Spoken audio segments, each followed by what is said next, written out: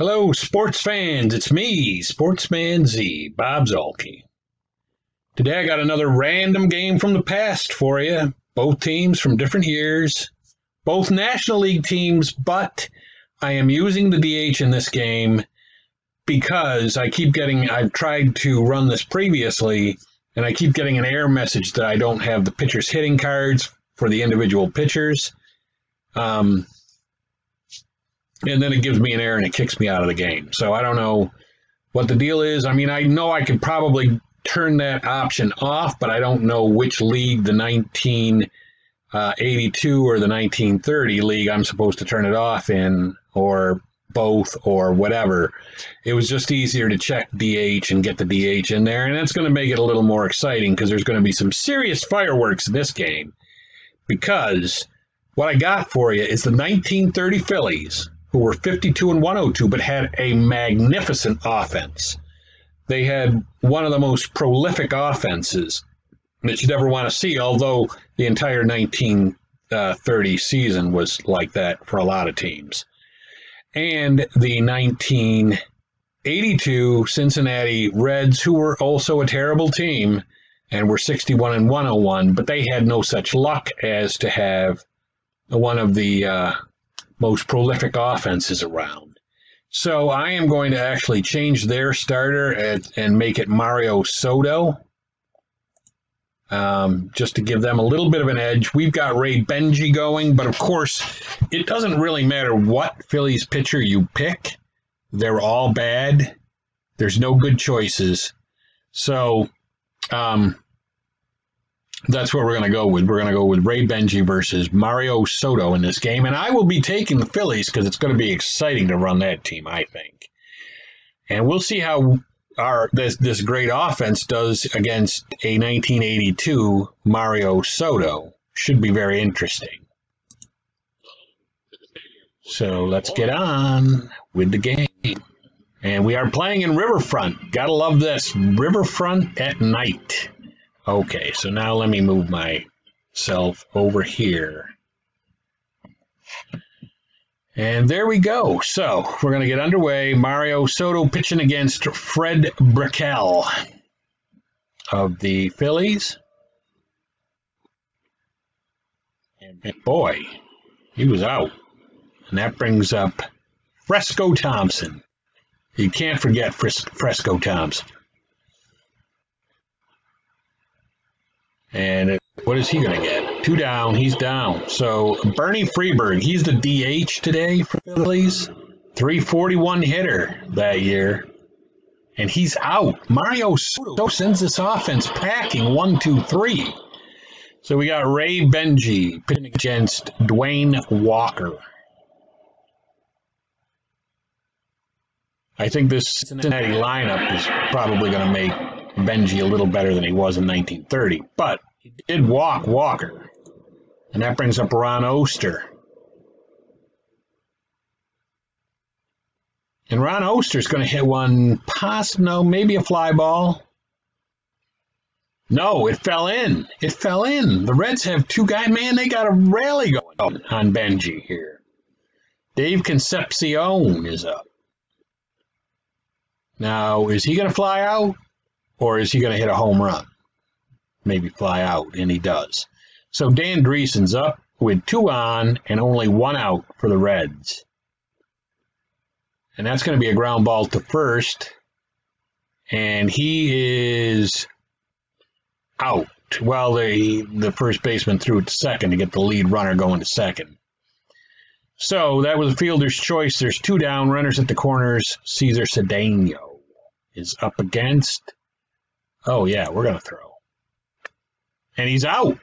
So the Phillies get out of the inning without having to have Cedeno bat. And this brings up Lefty O'Doul. Now, you remember Lefty O'Doul. That dude had, I think he had like 40 runs that year. And maybe that's one of them right there. Lefty O'Doul maybe leaving the park. And it is. He's out. He's out of the park. And so it's 1-0 Phillies. And Chuck Klein, another guy with a prolific kick card. But he's out. So there's 1 down, And Don Hurst is up for the Phillies, and he's going to rip a single. That's, I mean, clearly. He got a base hit, and that brings up Pinky Whitney. One down, Hurst at first. Hurst at first. And he strikes out. So Soto is pitching quite well, although he did give up a home run to lefty O'Doul. And that brings up Tommy Thevenow. Tommy Thevenow is going to fly out to Household.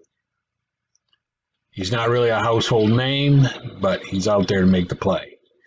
And now Cesar Cedeno, who was at the plate in the first when the final out was made by throwing a guy out at second, gets out himself, and that brings up Johnny Bench. This was the Johnny Bench near the end of his career. As things were winding down, he wasn't really quite as good as he was back in the 70s with the 70s Big Red Machine. And here's Paul Householder.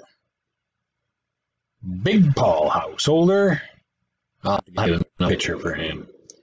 And he grounds out to first base. And that's it. So we go to the top of the third. No, it's not it. That's not the end of the game. We go to the top of the third with Virgil Davis. I got to find a Virgil Davis. Let's make a note of that. I mean, you got to be able to find a Virgil Davis. Because Virgil Davis just got a base hit. Or was it a walk? Let's see. Holds up. First base, he gives him the safe sign. Virgil down the first, ball 4, so he did walk. So that brings up Fred Burkell. Man at first, no outs. You don't want to walk too many of these guys because you got guys right behind him that can hit the ball out. But Burkell pops out. One down, Fresco Thompson up. 0 for 1 today. And Fresco is going to hit a fly ball, looks like to Cedeno. And that brings up Barney Freeberg. He strikes out. So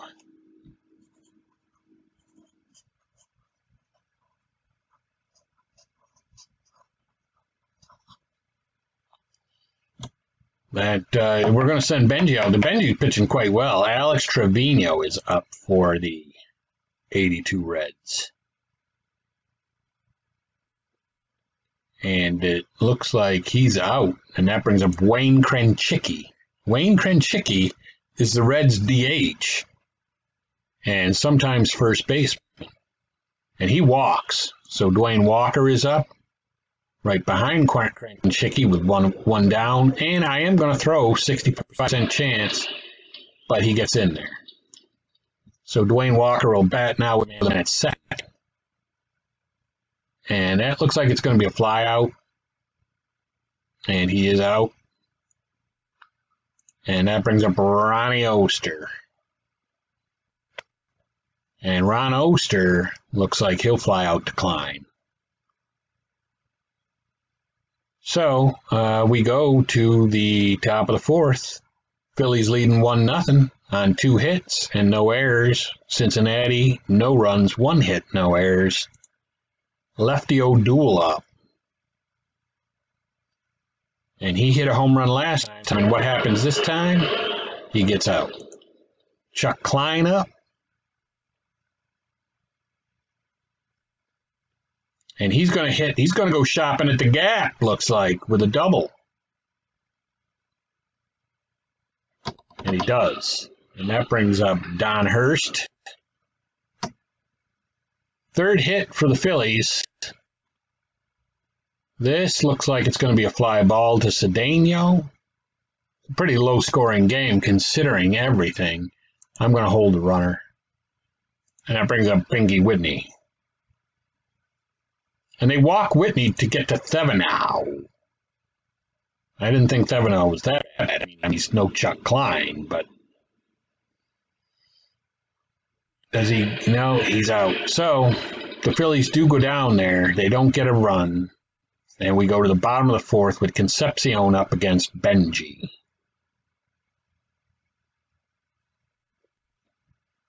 And that may be a ground ball. And it is. He's out. Dan Dreesen up. Dan Dreesen looks like he might have a hit. And he does. So Cedeno is up with a man at first for the Reds and 1 down. And that's going to be a ground ball, maybe to a double play. And it is. So Virgil Davis is up.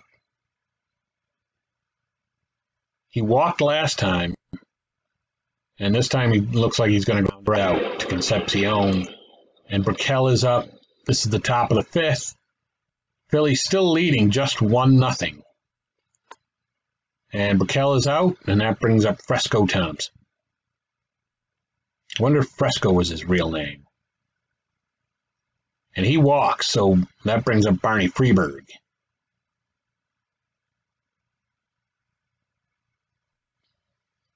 And that's strike 3. So we go to the bottom of the 5th. Johnny Bench, who was a shadow of his former self at this point, but he gets a single.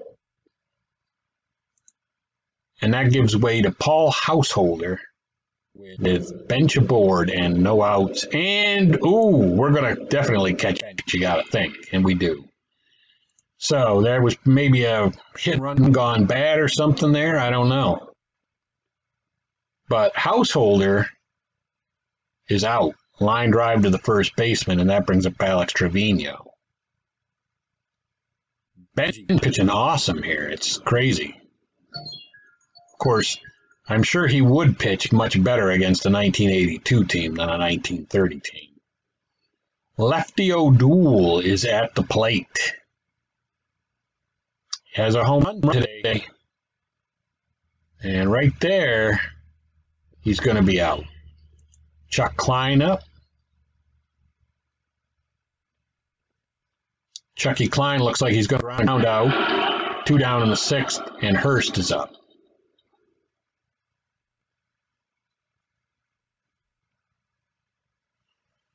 And Hurst looks like he's going to fly out. So that's going to bring the Reds back up.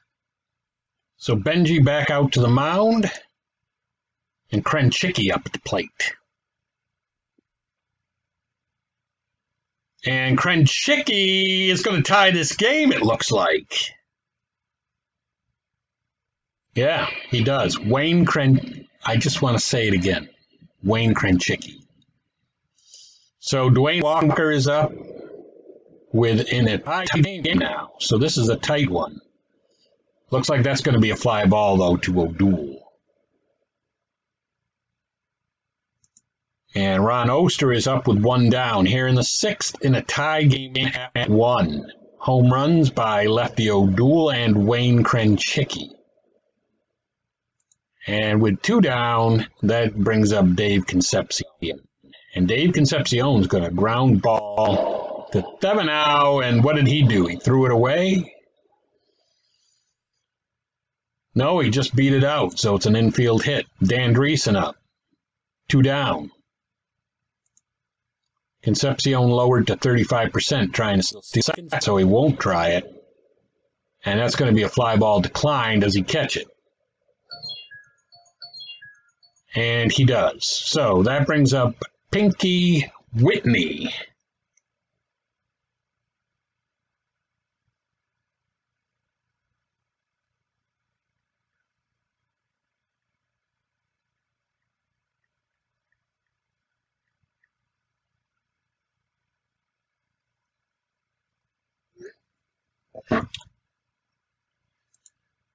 Pinky Whitney.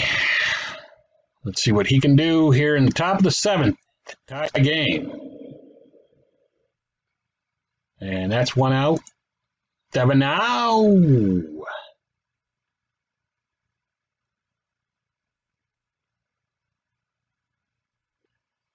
And he's out.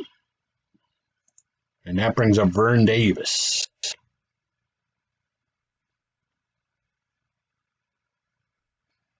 He's out. So, still a tie game. Benge back out to the mound. I mean, why not? He only gave up a home run. Now, the home run was to Wayne Krenchicki, so I don't know how good that really is. And now Cedeno is possibly taking him deep. No, double. A double with Benge up and no outs. But Benge strikes out. So there's one down. Householder to the plate. Benge deals. Looks like it could be a fly ball to Klein. No, it falls in front of him. Klein can't get to it. So Trevino's up, and now the Reds all of a sudden are all over us. And yes, Householder steals second on top of everything. So there's still only one out, man. It's second, Trevino up. And that was a pass ball. I mean, there's all kinds of problems now the Phillies are having.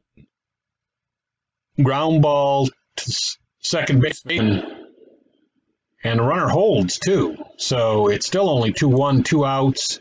Krenchicki up, the home run man. And he's going to hit it through the hole for a single and knock in the second run. Well, the third run for the Reds, but his second run. And that brings up Dwayne Walker. And he beats the throw. Runners are, man, the Reds are just, all of a sudden they just woke up. They did in a big way. And that's going to be, I'm going to throw for the lead runner, 50%. But they make it, so it's 4-1.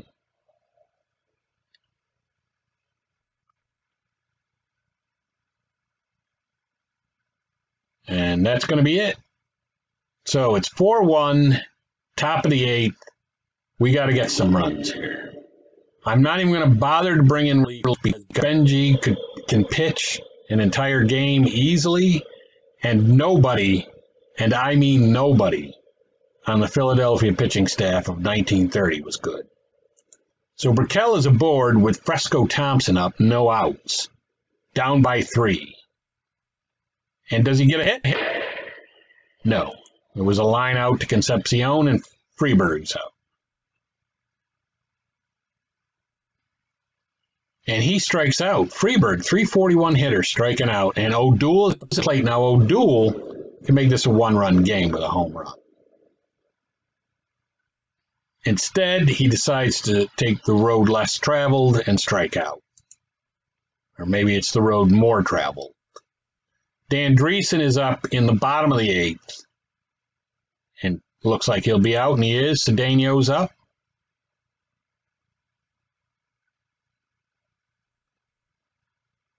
He is out, and Johnny Benge is up.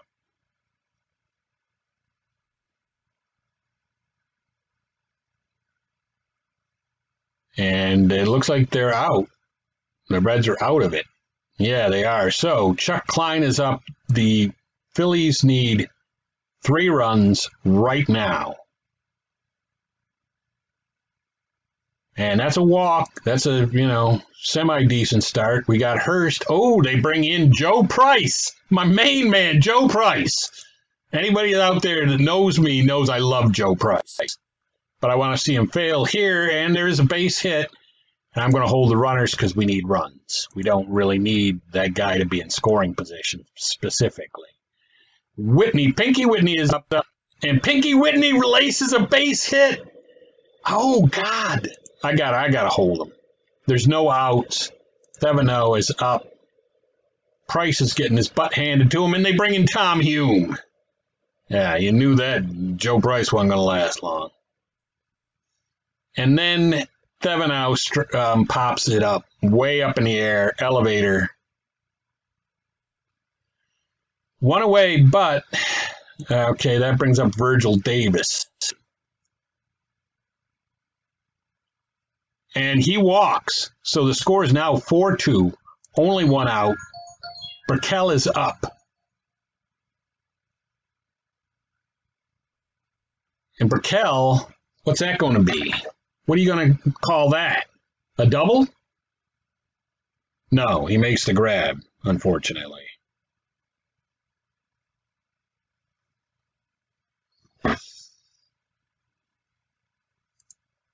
And Fresco Thompson.